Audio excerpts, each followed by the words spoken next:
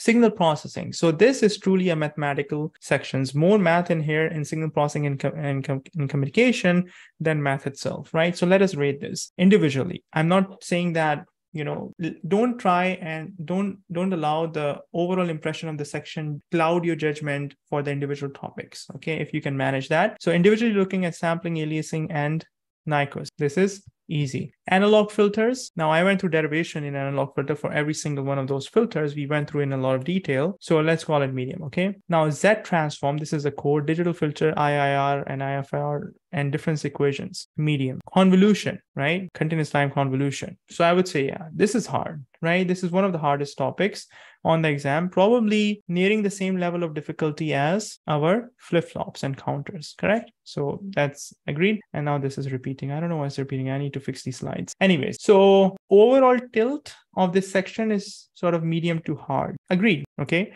And this is quite consistent. Over the years, I've seen students rated as such. Not an issue. But I think we have enough competency and we have enough resources. We have enough practice to actually stay above average, because it's not only you guys who are finding this medium to hard. Everyone complains and cries about signal processing and communications. And you can, don't take my word for it, do a little bit of research online, okay? And you're going to find people sort of complaining about these sections, right? How to prepare, where to prepare, do you have a free PDF of this or that, all that type of discussion, right? So everyone is finding it difficult.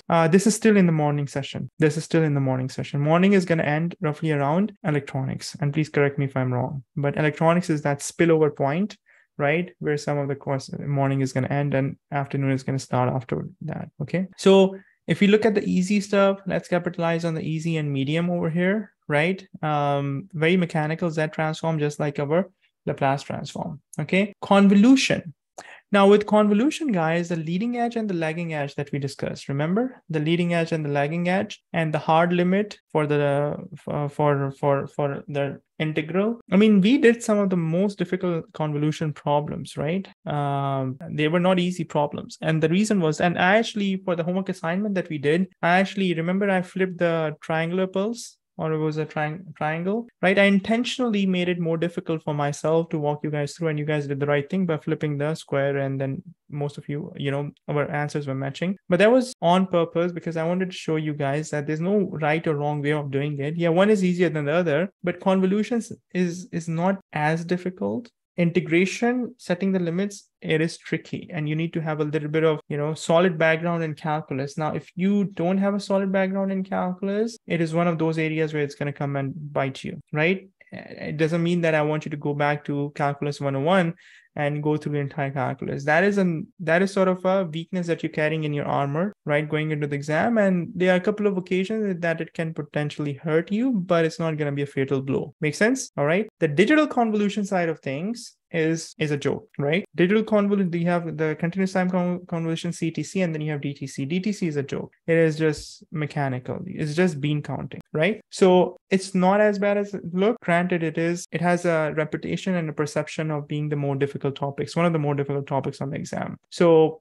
our goal is damage control over here. 5 to 8 questions can make a lot of difference on the exam. Don't omit it. Don't completely skip it. Don't be like, I didn't study signal processing in my undergrad, I'm not going to study signal processing ever, right? That you're basically shooting yourself in the foot.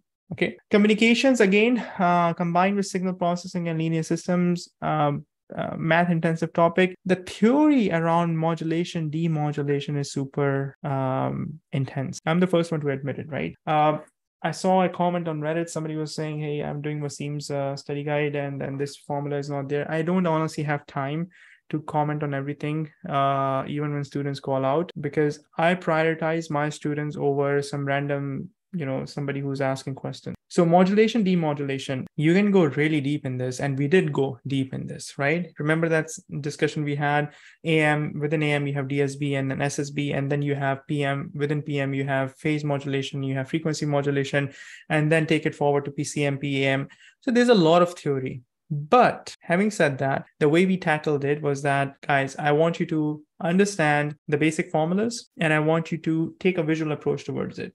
right? Derivations, it's icing on cake, right? But if you understand the frequency spectrum and how things are moving and why the cosine is moving it up by FC and moving it down by FC, I think that can do you a lot of favor. So yeah, definitely. I mean, I'm more than happy to rate it as hard as well if you guys want. Let's vote it out. Is it medium or hard? This particular topic within communications. So let's call it medium. Okay, enough votes for medium. So let's call it medium to hard. Okay, all right. Digital communication. So this is your PCM basically, right? You can say that PM is where things start becoming digital because you're sampling, but this is fairly simple. There are only 2-3 formulas that you have to worry about, right? So PCM, how are we going to rate it, guys? Easy. Fourier.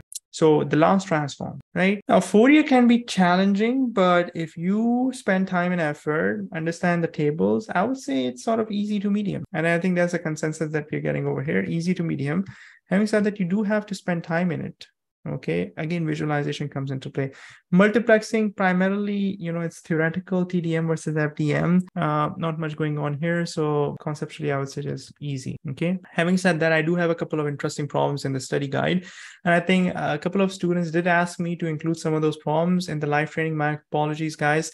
The discussion was already so loaded, especially in the front end. Upfront with the AM, I could not accommodate anything outside of the homework assignments and some of the specific concepts that I had to tackle, right? So if you guys have some issues with multiplexing, any problems in the study guide, please reach out to me and I'll try and address those, okay? So tackling this, again, live in the modules, digital communication, money in the bank, Fourier, for the most part, money in the bank, multiplexing, not that difficult, and a very selective strategic visual approach if you want to take a shortcut with the AM, okay? Otherwise, the on-demand course, I've painstakingly gone through everything and derived it for you.